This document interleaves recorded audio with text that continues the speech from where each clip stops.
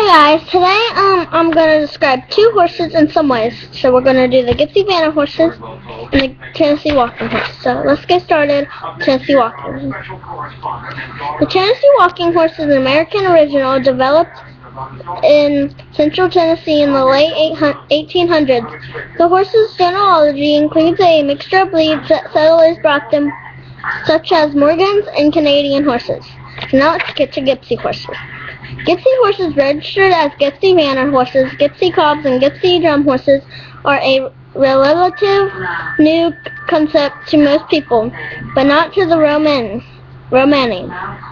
Gypsy traveler of Great Britain. And that's it. So hope you guys liked it. Bye!